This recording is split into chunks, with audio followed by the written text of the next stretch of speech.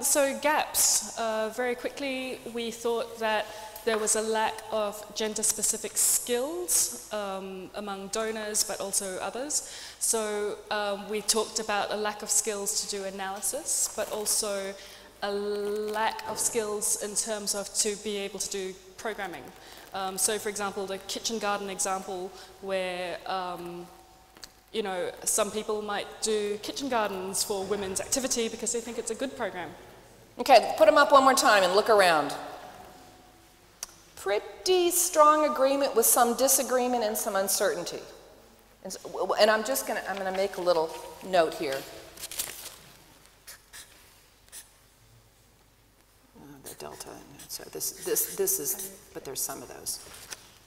Okay, then we'll come back to it. Go ahead. Okay, and then we talked about a lack of evidence and a lack of arguments. So in evidence, we talked about lack of gender disaggregated data, data that would support our programming essentially. And also we talk about a lack of arguments. So for example, we don't really have the economic arguments put together in specific cases of why women's economic empowerment is a good idea or gender equality is a good idea. And access to land, women's access to land was one example. I need to do a better job. A little more diversity, more yellow, so, okay. Okay, you guys think we have enough data, enough arguments? No?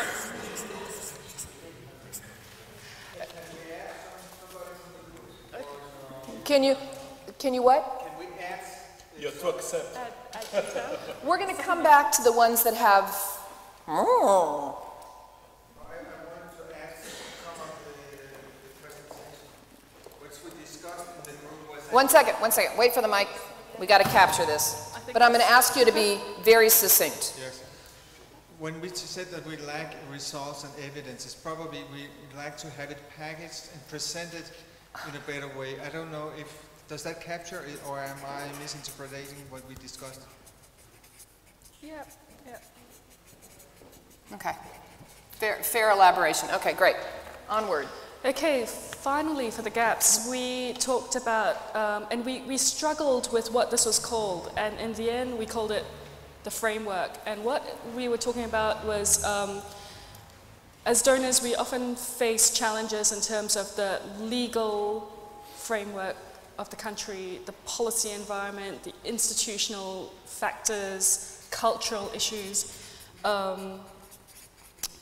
And so, you know, for example, about women's access to land, women's access to other productive resources, women's access to credit, all of that is about that whole legal, institutional, cultural issue. And that was a big gap. That's a big set of gaps. Big set of gaps. It's a whole family of them.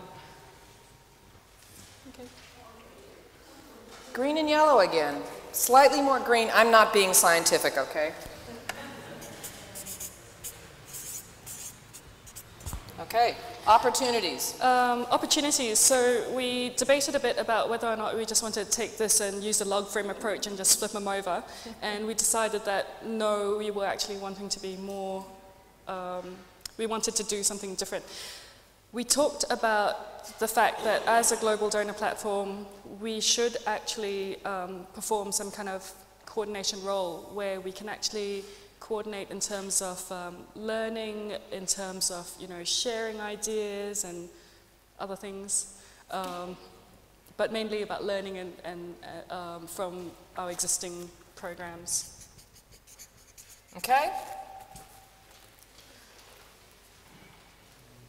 Whoa. We also did talk about how there are other coordination platforms around already as well.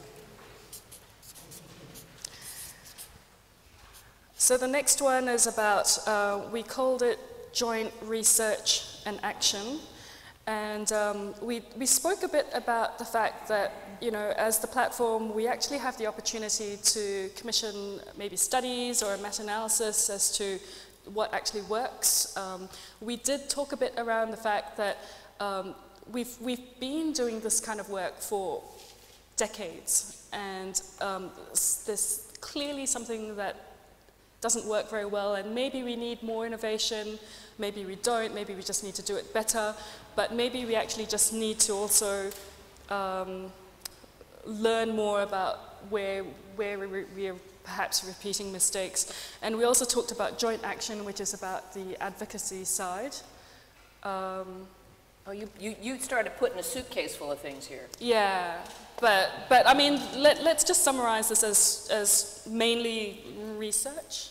There's people in the group. Maybe. Oh, you got a little more mixture there.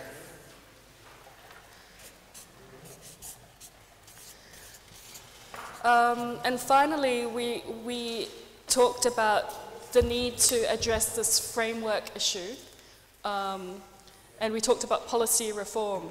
There was some conversation around the fact that we are in a unique situation at the moment where we can use maybe post-2015 indicators to and link them with women's economic empowerment, and use this as an opportunity to have joint advocacy. So an example that was given was, okay, if country X, for example, has got a lot of challenges to women's economic empowerment in agriculture, you know, perhaps it's something that we can do to go to them as the global donor platform and say, you know, these are examples of ways that things can change. So exert joint influence? Joint influence. I mean, the platform is one opportunity to do that, but there are other platforms as well. And we also talked about joint policy priorities, but I can't remember what that means. Just when I think it's all one color, then the second wave starts putting up their colors and it gets more diverse. So this is an he's got all three of them. Okay, so that was again a little bit harder to discern.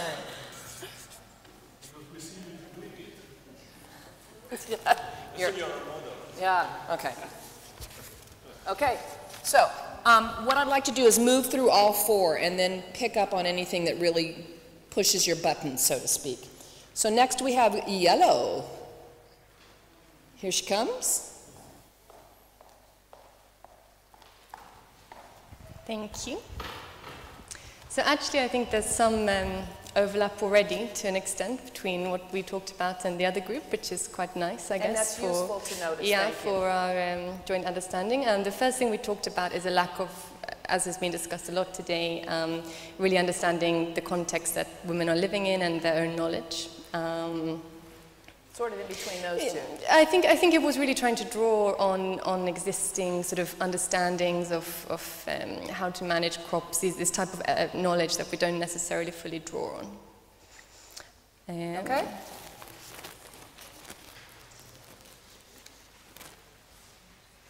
Well, somehow I think we had more yellow this time than we did over here.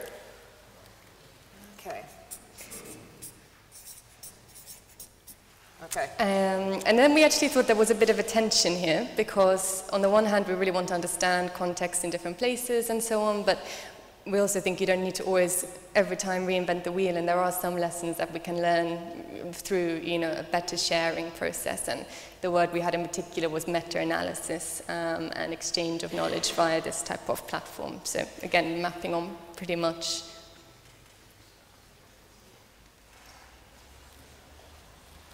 Okay. And finally, just this issue of political leadership, which is lacking in many, many countries, and we see that as a really big problem. Political leadership at the country level? At the country level. I think that's an important distinction. Because when I saw it, I wondered if it was political leadership from these organizations. Okay, yeah, the green, and then some. Couple of key dissenters there. Okay. Okay. And then we did actually try to somehow map these together to work out, you know, what can we really do to channel the opportunities into filling these gaps. And we really thought that use of agricultural biodiversity, in particular existing knowledge that women do have themselves, for example, is a great opportunity for nutrition, for food security, and also for, there was a third one, okay. Climate change adaptation, maintaining support for climate resilience and so on. And we thought this is somewhere where we can hopefully try to map together an understanding of what people already know with, and I'm going to go down to the third point here. Hold on one second. Let's check on biodiversity. Okay, the yellow is gaining on the green there almost.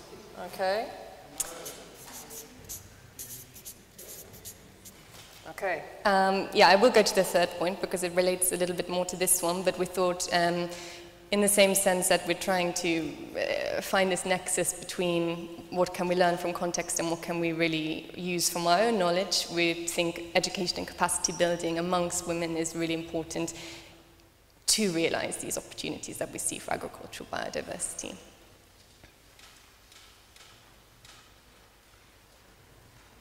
Okay, green and yellow. Was there any reds there? That was the first one with no reds whatsoever. Interesting.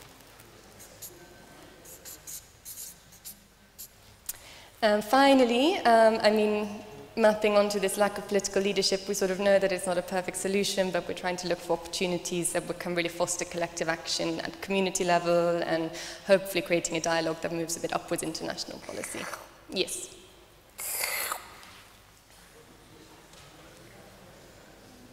Okay, I see a lot of people not putting their hands up, so that always makes me wonder, like, do you understand what she meant?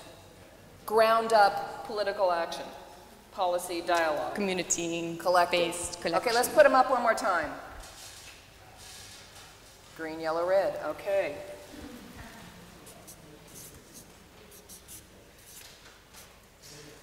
Okay, thank you.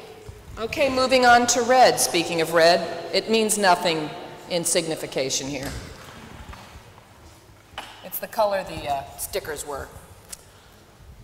We in the red group, we talked a lot. And talking about herding cats was, yeah. Meow. Yeah.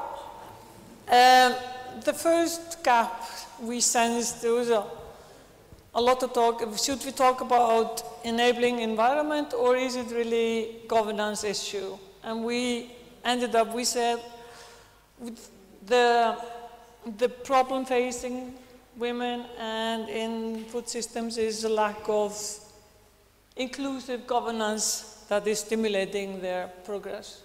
So that was the big one. Lack of inclusive governance. Wow. Okay, we have 3 yellows and the rest green. So far, that's our strongest green.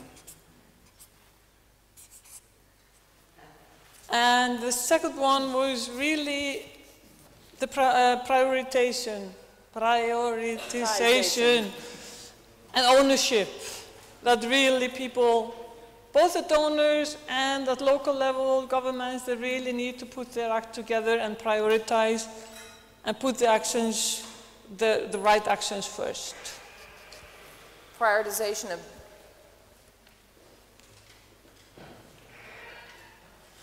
okay, a little more yellow, but lots of green. Yeah. And then when you get close to the women, and it's really lack of resources that is hampering them. When some of us wanted to just put finance, but it's more than that. It's also the right kind of education. But finance is a big part. It's really a lack of those resources that they need. And lack of financial resources. Did I hear you prioritize that or not? We talked a lot, and then the education is a big part, and correct education, so but finance is a big part, yes. Okay. No red ones, at least? No red ones again. And then we didn't really have much time for the opportunities, but we had a very good point, support concrete actions, walk the talk. I'm curious whether there'll be any red for that. Ah, there's a red for that. Okay, that's interesting. Were you being provocative or just, you know, you really think there shouldn't support concrete action? So that prioritization thing again. Yeah, of course. And then when we talk about nutrition in this aspect, we had people that are recently going from being a recipient to being a donor, and we really need to think about if we are mirroring our own consumer patterns over to some other societies, and we might need to study the consumer patterns and behaviors when we talk about food security and nutrition in developing countries. Do you mean exporting our bad habits? Yeah. Okay. We might be doing that sometimes. Yeah. I see some hands not up. I'm just kind of No, curious. it's opportunities to study, you know, these links. Right? Yeah. Okay, one more. Yeah, we think that it's opportune to bring some more integrated value systems into play, that you link things better.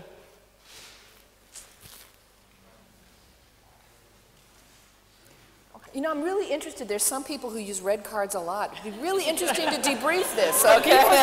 He was in the group, Or you know. green. It's very interesting. He was in the group and he was... Put your cards up again and look at your colleagues. Pay attention to what your colleagues are doing. That's the opportunity here. Okay. Okay. Thank you. Okay. So now we go on to blue, which is intriguing me because the chart is empty. So this is like very juicy. That's right. We talked a lot. So, no, we don't want they're all this. doing the reveal. No, we're not going to show you everything, I promise. Yeah, we can do that. Oh! No. This is very positive because we have, I will say what's different is that we tried to be quite specific. So to identify the gaps, the first is women's limited access and recognition, and we were really looking at the determinants of food production as well as consumption decisions. So that's the first problem or lack. Thank you. Okay. So the second gap was that private sector approaches are underutilized and not gender sensitive.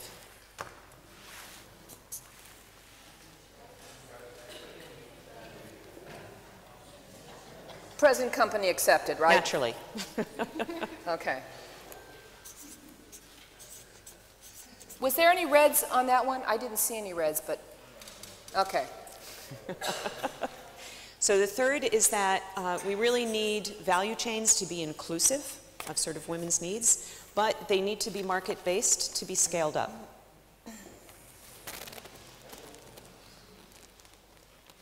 Okay, lots of green, a few yellow, and a red. So we distilled all of our hard work down to two opportunity areas. So one is that we need to, or we can, ensure gender-sensitive approaches across the program portfolio. That's what we want donors to do.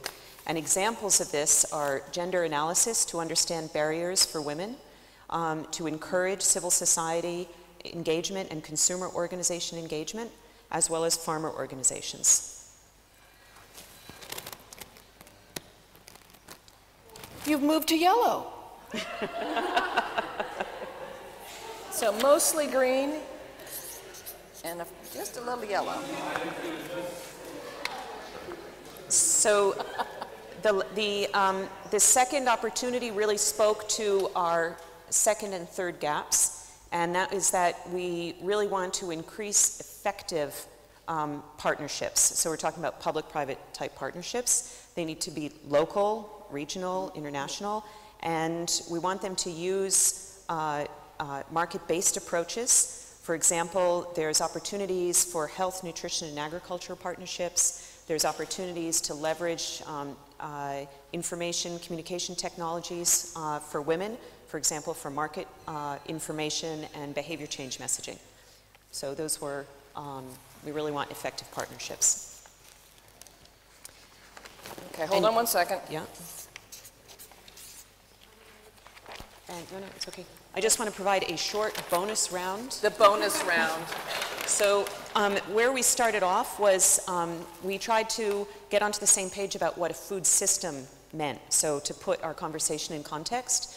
And we felt that that was really the purpose of the food system is to deliver food and nutrition, needs to be good quality as well as sufficient quantity. Agriculture feeds in and it has a big impact on health.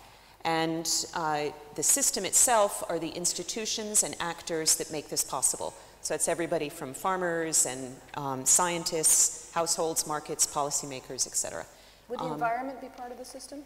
Yes, absolutely. I mean, sort of, it's all those pieces. So we just wanted to put we felt it was quite important to put our dialogue in the context of the overall food system and how that works for women and how women's empowerment engages within that system. Okay, what do you think about their definition? Okay, so definitely some appreciation for there. So have you ever heard about private conversations in public? I'm going to do a private conversation in public. I'm going to have a conversation with two people. So we had invited, and we have invited, Duncan and Estorine to just reflect on what they heard. And I was going to do that after some conversation, but my intuition is to let you two comment, because you may actually distill a number of things. Thank you. I think this has really been a very interesting session and really illuminating in the variety of issues that have come from the working groups. But my interpretation of this session was that you want to hear from us what the Global Donor Platform should focus on and how it can use its membership to do things on the ground. So I will start by saying that the good news is that what I've heard is everybody is in agreement that we need action.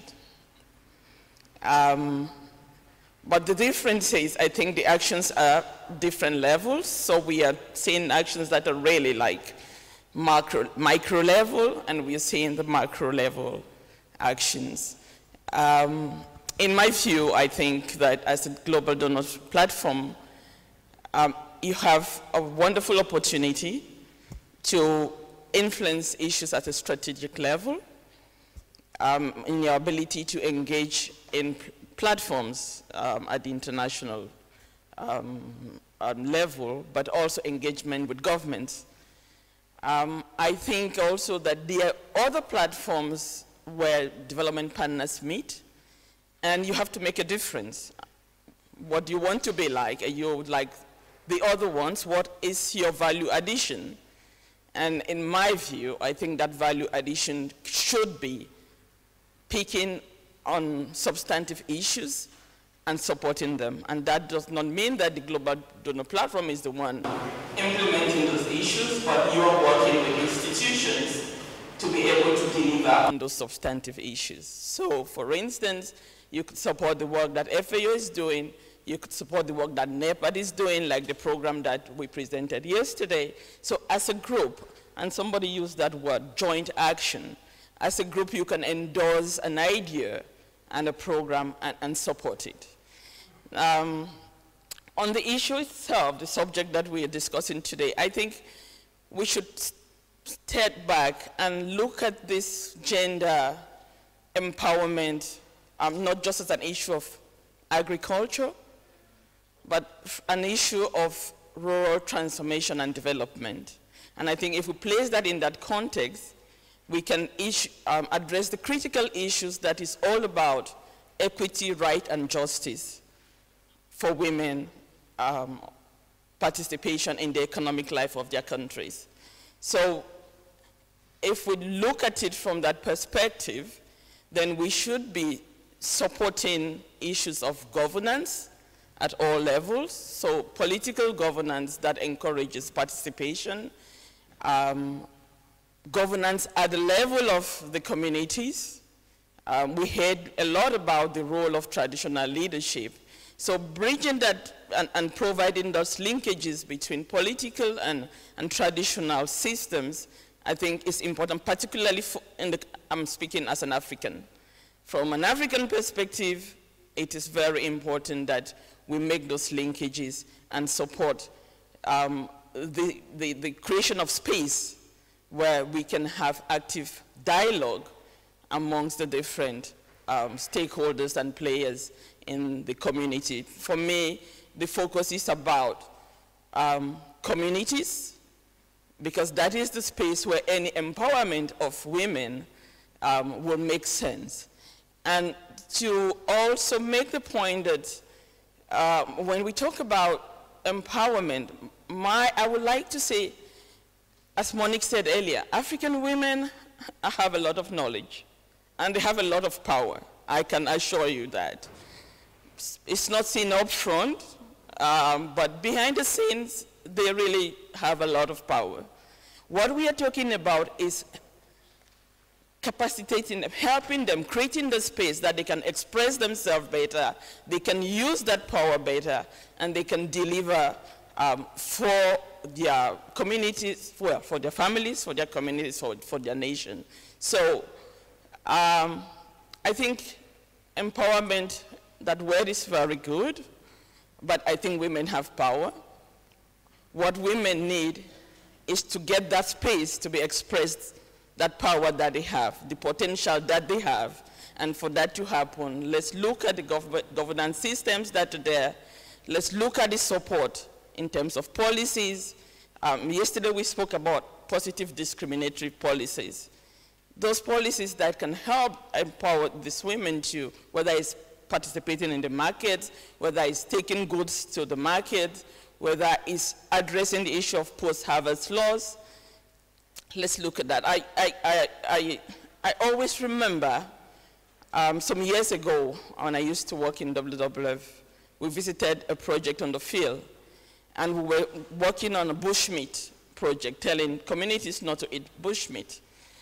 And the lady whom we spoke to, she said to me, you know, my daughter, I'm really glad that you people are here. And I would like to have a daughter like you, who have gone to school and can go and say these things. But I have all these crops I grow here, the plantains, I cannot take it to the market because there are no roads. I don't have access to grow my small, resources to grow my small businesses because I don't have collaterals to get credit. So we know the issues. I would just like to leave this conversation to say, we also know some of the solutions, the issue of how do we deliver on those solutions. So actions, actions, actions, and let's think about the best mechanism to deliver on the solutions that we know are there, and look for experiences in other places that have some solutions and bring them to our communities so that they can either adopt them, replicate them, but work collectively and move forward. Yesterday I used the word, we are, you know, kind of in a seesaw position, going up and down, but we are not moving. Let's move. And I'm appealing to this group because, again, I said in Paris, I'm not sure I have an opportunity to address you again. So now that I have to say what I think. Please, this is a wonderful and excellent platform. Use it for positive change so that you can realize, you know, look back and say, I helped make a difference in the life of an African woman, in the life of a community, in the life of a nation. Thank you.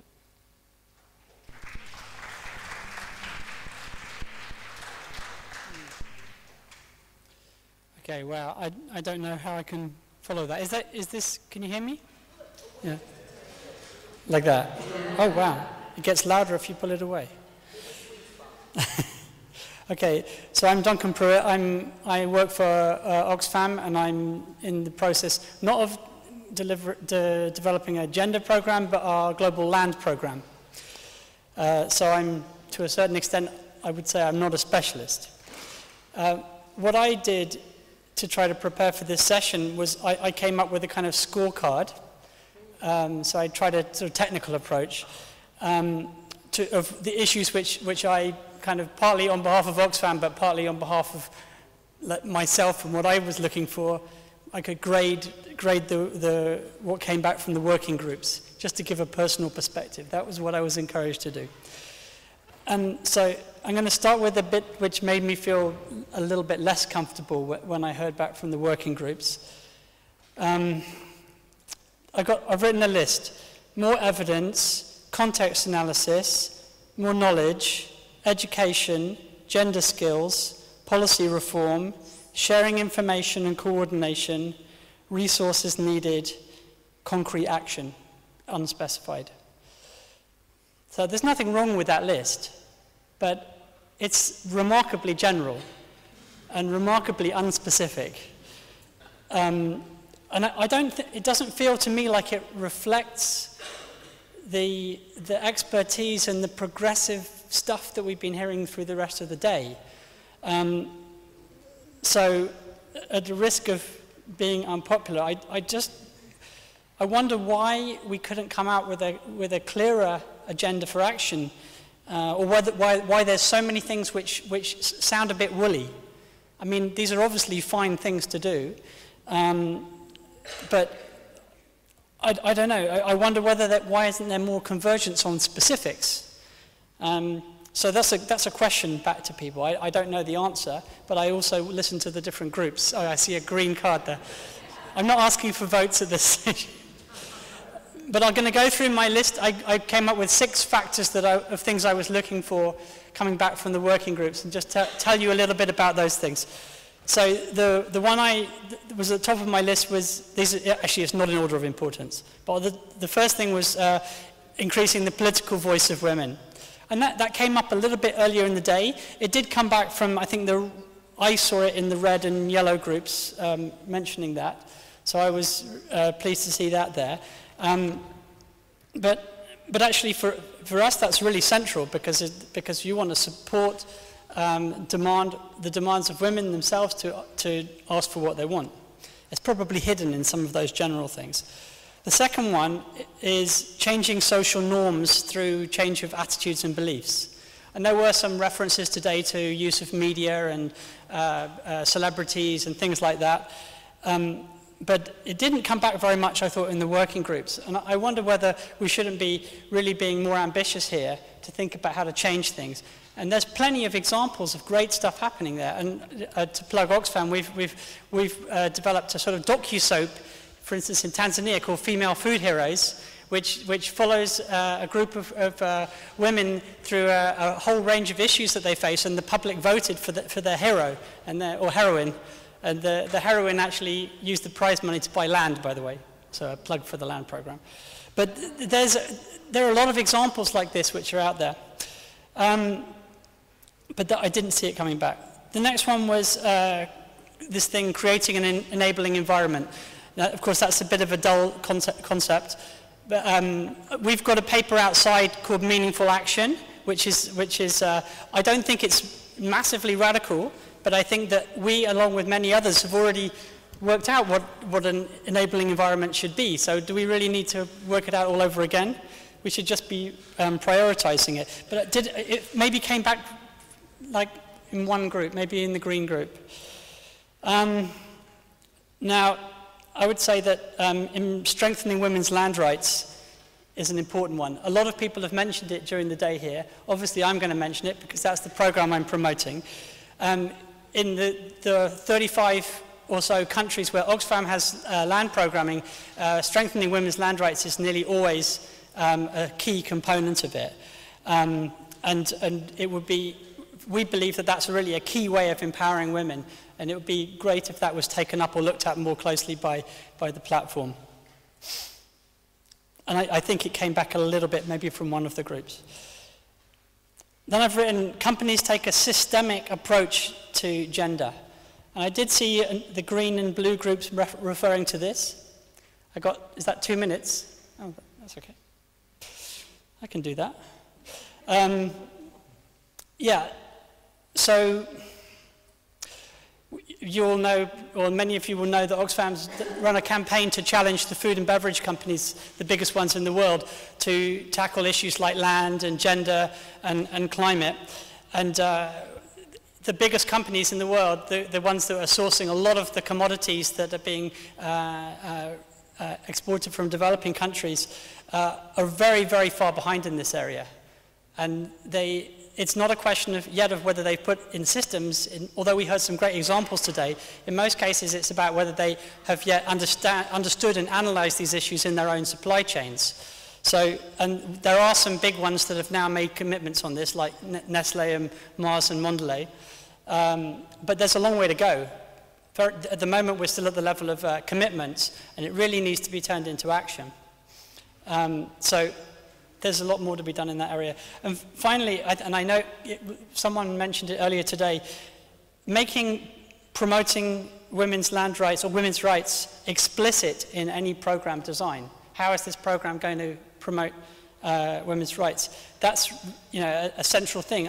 I didn't really hear it coming back here, but I would have thought that it would be a relatively obvious one for donors to take up, because our experience is that by making it explicit, then you get better outcomes, which more equitable outcomes in the end. Okay, I got 2 things, and then I'm going to stop, right? So one thing I felt slightly uncomfortable about, but it's also something that Oxfam struggles with, is the issue of influencing. One of the groups mentioned about the need to influence developing country governments. Oxfam does this too. You know, we're also lobbying and directly trying to convince developing country governments. But I think that it has to be done in parallel, at least, or taking into account the aspirations and the demands of the people in those countries themselves. I mean, obviously, you take into account what the governments want, but let's be frank, we also need to support the voice of the populations. And I hope that as a donor group, you think about ways to support women's efforts to find their own voice and claim their own rights. So I would raise that one again. And then my last point is about something which my colleague Laura from the Slow Food mentioned this morning, is that there's a big systemic challenge here. That even with all of these initiatives and programs that the donor group can set up and put into process, they may not actually challenge the bigger systemic issues that are on the table. And I don't know how the donor group tackles it, so it's another dilemma for us all. If the dominant model in agriculture remains large-scale, land-intensive investments around the world, these are a model which generally takes women's land away, and it's a model which tends to give women low-paid, low-quality jobs. If that is the predominant model which all the political elites support, then how are these programs that we're going to do going to end up challenging that major challenge to women's economic empowerment? So that's a challenge which I'd like the donor group to think about too. Thanks very much. Sorry for talking so long. Thank you very much.